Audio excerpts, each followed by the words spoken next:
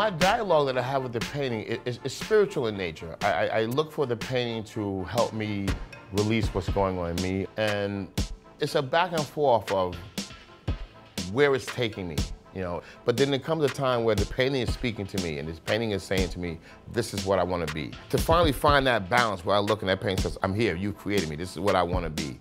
You know, and then sometimes it just tells me, okay, leave me alone now, go away. And I just have to back up and leave it alone, you know. I left home when I was 14. So I've had a lot of experiences, and all those experiences what brings me up to this moment, you know. So having this platform to say, tell you about me and who I am as a person, you know, even for my love for food, you know. I'm part Corsican, which is, it's Italian, but once Bonaparte took it, it just stayed French, and now people just think it's French.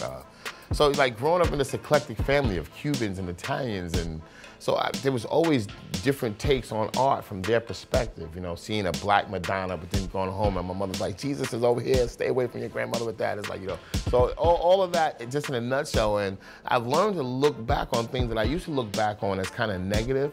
And I look back and I was like, you know, wow, I've had such a rich history and all art related.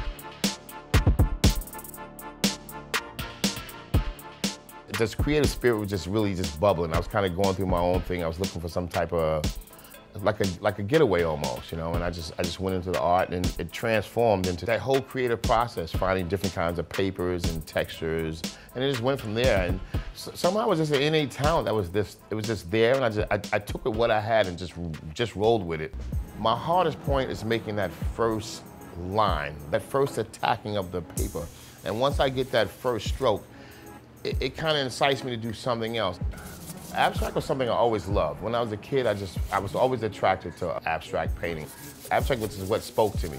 And it seemed like the abstract was able to bring out what I felt. So I just kind of stuck with it, had a nice flow to it. I think I'm kind of chaotic in nature. I would say controlled chaos. So abstract really worked well for me. It's where I can really express myself. So what happens, the colors after a while will start to build their own grid. And I just kind of like just really stay in the grid a little bit. The brush allows for a lot of freedom, and I love it. I just think it has a strong expression, and it gives different viewers to see different things. So you get different perspectives from different people. The artists in Albany, when we get together in so many different things. Like you take here, Lockley Frame Shop. I like building alliances, and when I first met Brian, you know, I came to him and said, hey, you know, this is what I want to do, and I got a lot of other artists, because he was really open to work with me, and you know, we work things out. I says, you know, you frame this at where I can afford it, and you'll be my framer for life. And that was 5 years ago, you know what I mean? So it's been we have a great friendship. And this is kind of like the meeting place. I get all the artists to come here, and the community is really involved. I just finished hosting the Dana Park concert series. That was a community thing.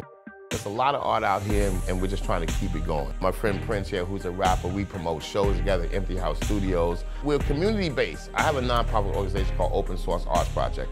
And what that is to create an environment where people can come in, they can express themselves, they can learn, and hopefully find a way to make profit of their art. We just ask that you come in, you keep the environment safe, and you be transparent in what you do and be willing to share.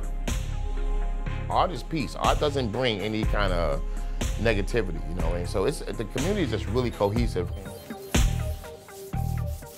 I've always heard people say, it was like a cliche, art heals. But it came a point in my life where I needed healing, and when I discovered art, I realized that art does heal. You know, and you know, as an African American, I let these kids know that, you know what, as a person like myself who's had, you know, some problems in his past, that you can succeed if you stick with something long enough.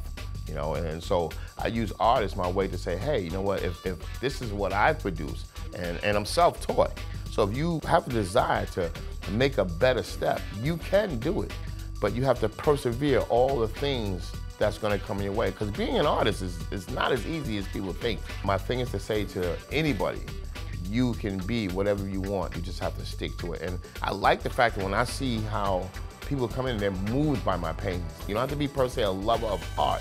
If you're a lover of life and the world and nature and the colors, you'll see it in the art. You know, so that's what I aspire to get out of the paintings, and that's how I draw from life experience. The world is beautiful. As an artist, you have one goal, and that's just to cover the paper.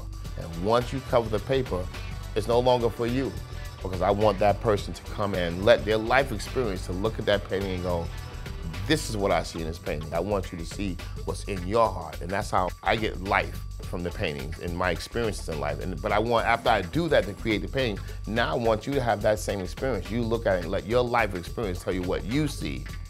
And if I do that, then I've done my job as an artist.